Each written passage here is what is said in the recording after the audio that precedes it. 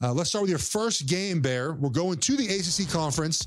NC State plus 3.5 at Duke. The total is 45. Or NC State, North Carolina State, that is 4-2. They've covered only 2 of their 6 games. They just beat Marshall 48-41 last weekend. Duke is 4-1, having lost their last game to Notre Dame on the final play of the game before their bye weekend. The Devils are 3-2 against the spread, Bear. Where are you leaning here? I'm leaning towards taking NC State plus the 3.5. I would be very surprised if Riley Leonard, the Duke quarterback, played in the game. He suffered that really ugly ankle sprain late in that loss against Notre Dame. Bad. Yeah, I thought it would be worse than what it was. But you still don't. Lester Hurdy was in a boot. They have Florida State on the road next week. I think they just try and get out of this game with the backup Bellin against the Wolfpack and have Leonard healthier for the game in Tallahassee next week. NC State, I was against them last week with Marshall, and it was a kind of a back and forth game and just got beat by a little bit. But I think the move to MJ Morris at quarterback kind of helped their offense quite a bit. It was the first time I think that they gained over 400 yards against a Power 5 offense this year, which is pretty telling. So give me NC State plus the points here, plus the 3.5 in Durham, and I'll expect the Wolfpack to play well, and maybe Duke's offense just clearly not to be what it can be with Leonard, who really is everything for them at quarterback. So give me NC State.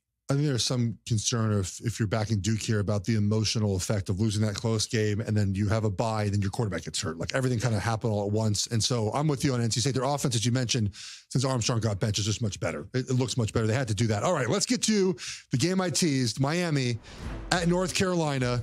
Miami is +4. Total is 57.5. Miami is 4-1. We know how they lost their game. We're not going to do that again. The 3-2 against the spread. North Carolina is 5-0, 4-1 against the spread. They're led by potential first overall pick. At quarterback, Drake May. Their defense is improved this season. They couldn't get much worse than last season. They just beat up on Syracuse over the weekend. Where are you going here, buddy? Well, this is going to be one of those, because it's college football type results, and you know Miami will win this game, right? Absolutely, yes. It's just 100%. The way the sport works. You suffer a devastating loss last week. Everyone's jumped off your bandwagon. You're going on the road against the North Carolina team, which has been putting up a bunch of points in recent weeks. Defense has played much better than it has in recent years. Carolina has owned this series. Last couple of years have been really good field goal type games, and Miami very easily could have won.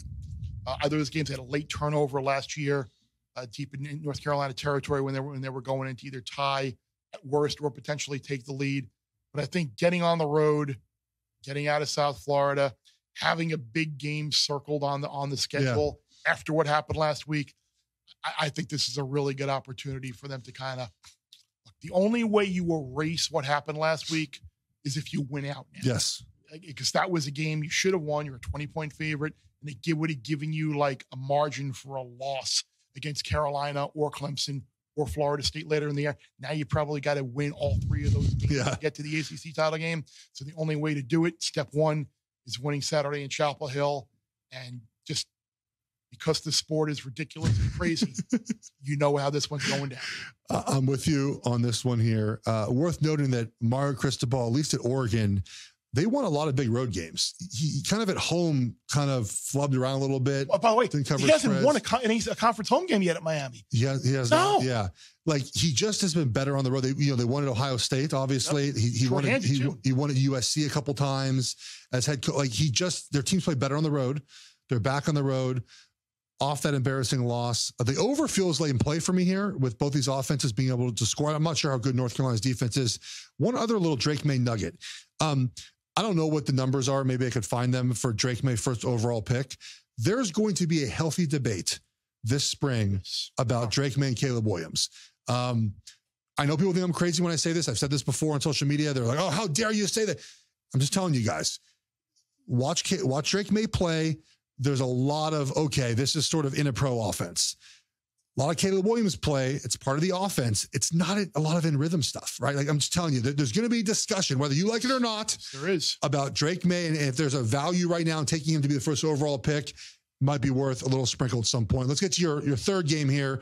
Go to the SEC Conference, a team you've wagered on, I think, a couple of times, for and against. Auburn at LSU. LSU favored by 11.5. Total is 61 here. Auburn is 3-2. They lost their last 2 conference games before they went on a bye week. They've covered only 2 of their 5 games. LSU is 4-2 after a road win in Missouri. They're 3-3 against the spread. Lucky to cover last weekend. If you had Missouri, I'm very sorry for you. That was a very tough beat.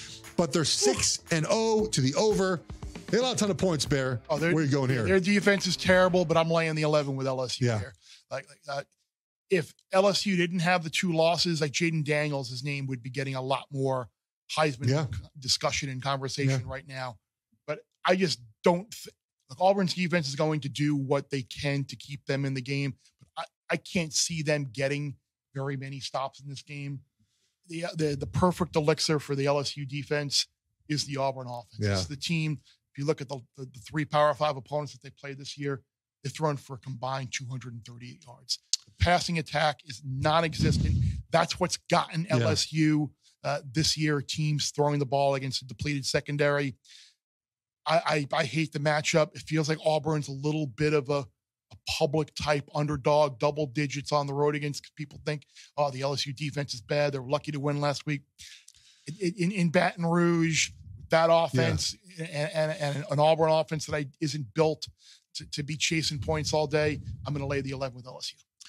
LSU's defense did get more stops than I thought they would against Missouri. Like they got enough obviously to win that game. They played much better in second. I think Missouri had 22 points at halftime, I think, and ended up with 39, obviously. And that late touchdown at the end of the game ended up costing the cover for Missouri backers there. So Auburn they scored 14 points at Cal, and Cal just gave up 52 to Oregon State. Like it's their offense cannot move. This is one of my favorite rivalries too, because it's always one of those like something crazy happens and not even like on the field.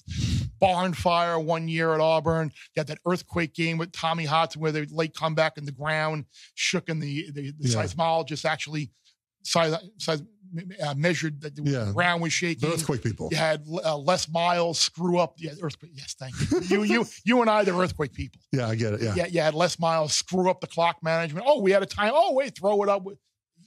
Something ridiculous always happens in this game, so I can't wait to see what it is on Saturday.